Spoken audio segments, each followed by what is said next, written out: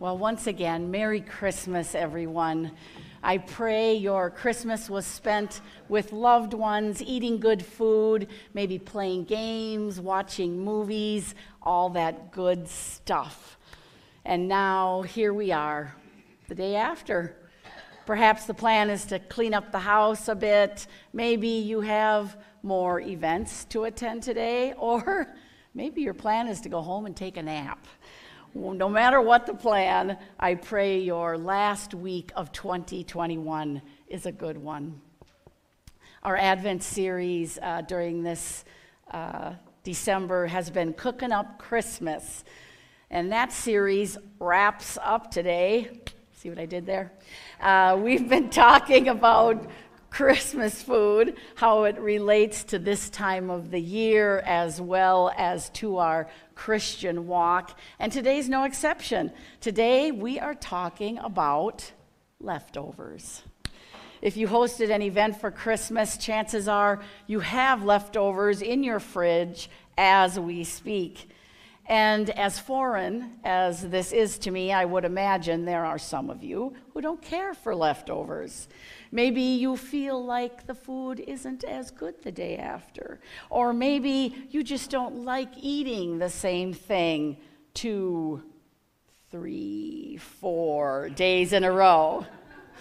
I, however, can't even begin to relate to that because I love leftovers.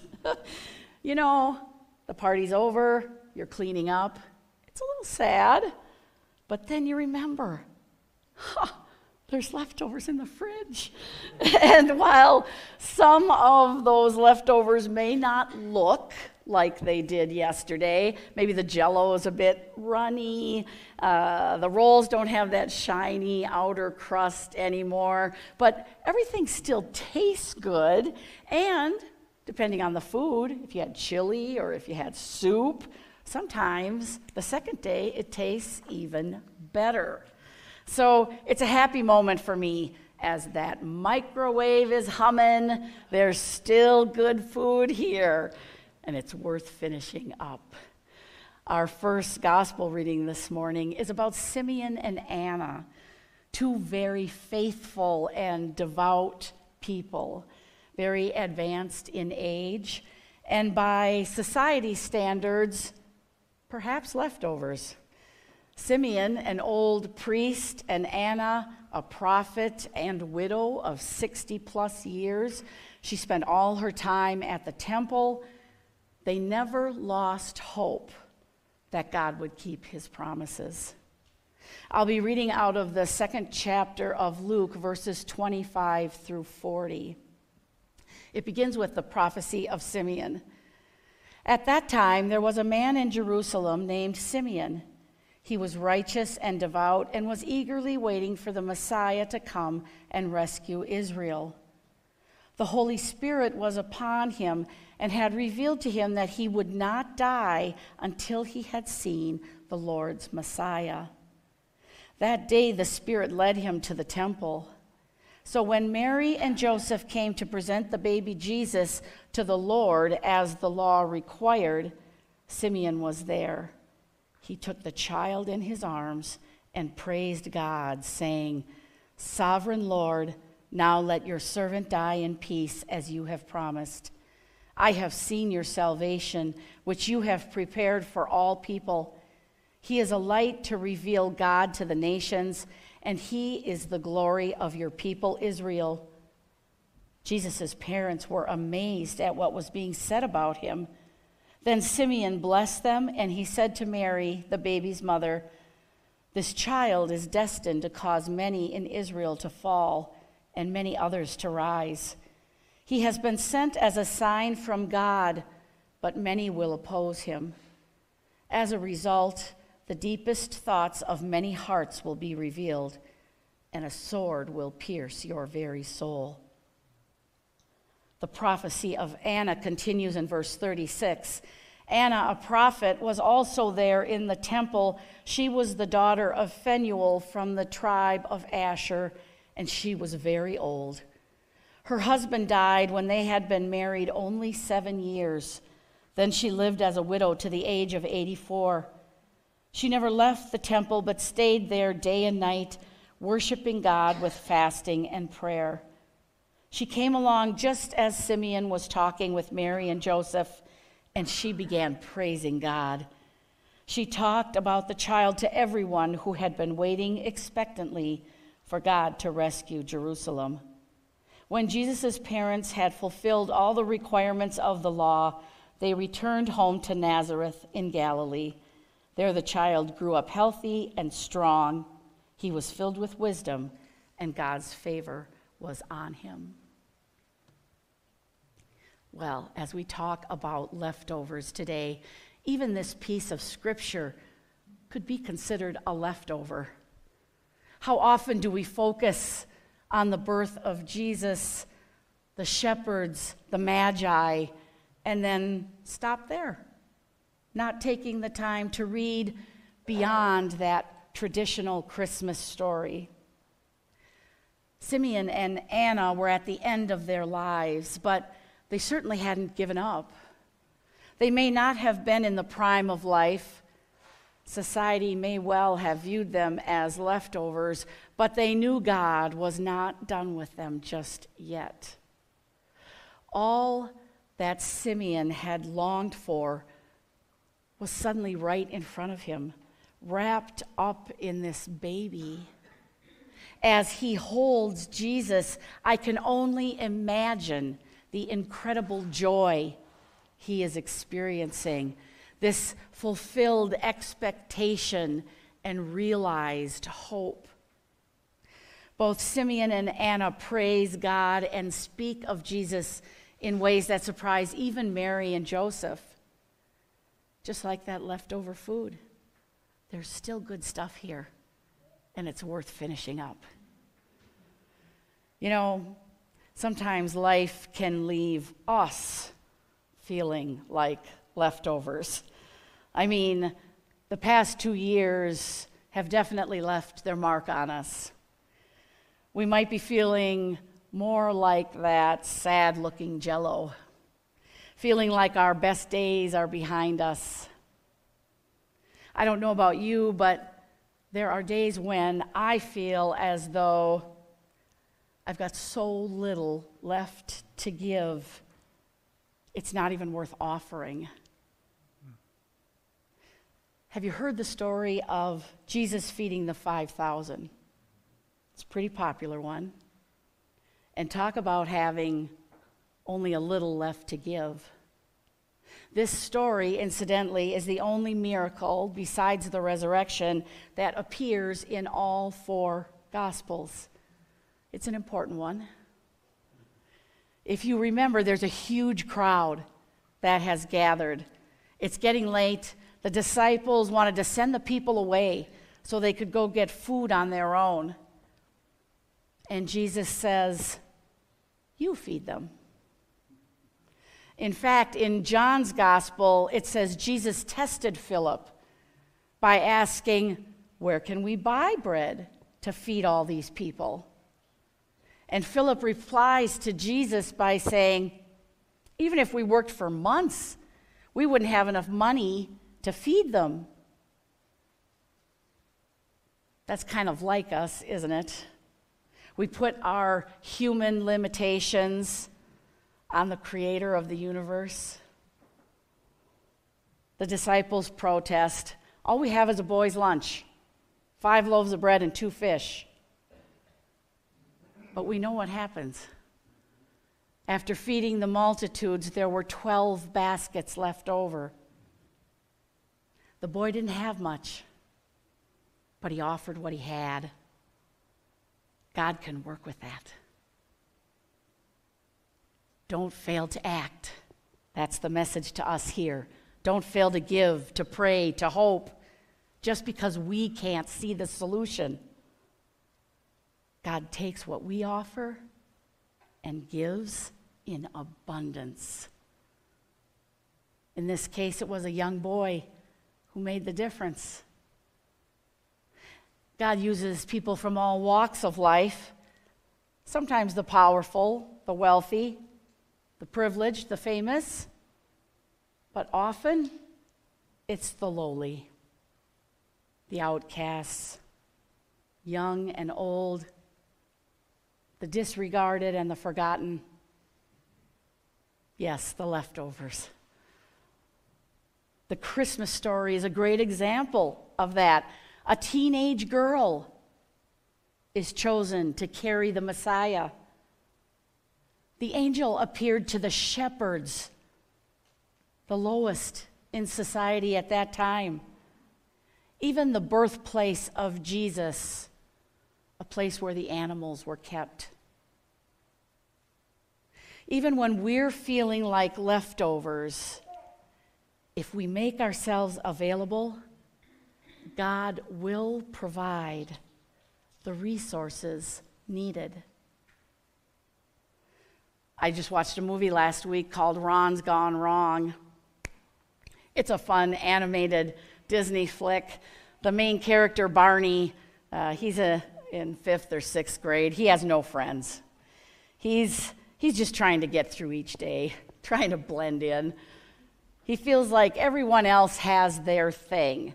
You know, there's the gaming kid, there's the class clown, there's the fashionista, but he feels like he has nothing to offer. And he thinks he's the only kid in school who ever feels lonely. We're pretty good at comparing ourselves to others and consequently thinking what they've got going on is way better than anything I've got going on. Unfortunately, social media has kind of taken this to a whole new level. The fact is, folks, we're all unique. We all bring a different gift set to the table. If we're comparing ourselves to food, and really, why not? Would we want all potatoes, all Jell-O, only rolls, only meat? Heavens no, of course not. The different foods complement each other. And eating from different food groups, it's a great way to stay healthy. Don't miss that analogy here. This not only applies to our physical health, but to our spiritual health as well.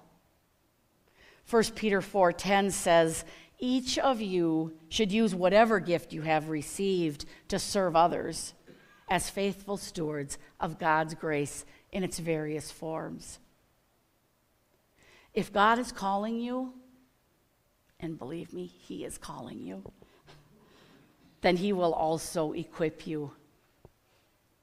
The body of Christ is rich and diverse, and yes, broken and imperfect. But that's where God shines. 2 Corinthians, God tells us His grace is all we need. His power works best in weakness. Jesus comes for the broken, the sick, the outsider, the sinner. In the Gospel of Matthew, chapter 15, beginning with verse 21, there's a story of a Syrophoenician woman who is asking Jesus to heal her daughter. The text reads, leaving that place, Jesus withdrew to the region of Tyre and Sidon. A Canaanite woman from that vicinity came to him, crying out, Lord, Son of David, have mercy on me. My daughter is demon-possessed and suffering terribly. Jesus did not answer a word. So his disciples came to him and urged him, send her away, for she keeps crying out after us. He answered, I was sent only to the lost sheep of Israel. The woman came and knelt before him. Lord, help me, she said.